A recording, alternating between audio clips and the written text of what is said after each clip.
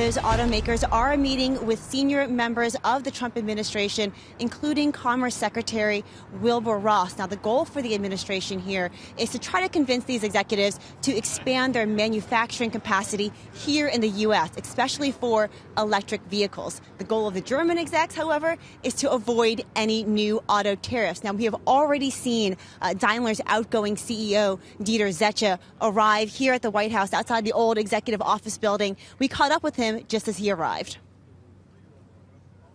We don't know, but of course we are optimistic that this will be constructive discussions. Constructive, good. What would you like to see out of the meeting?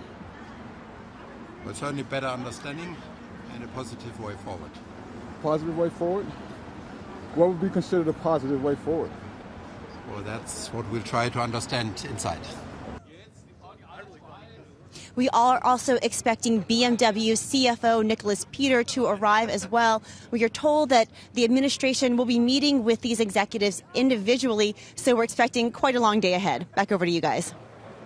Elon, Secretary Ross on our air earlier today talking about trying to attract production, but specifically of EVs. And I wonder, can we characterize that as a pivot by this administration or not?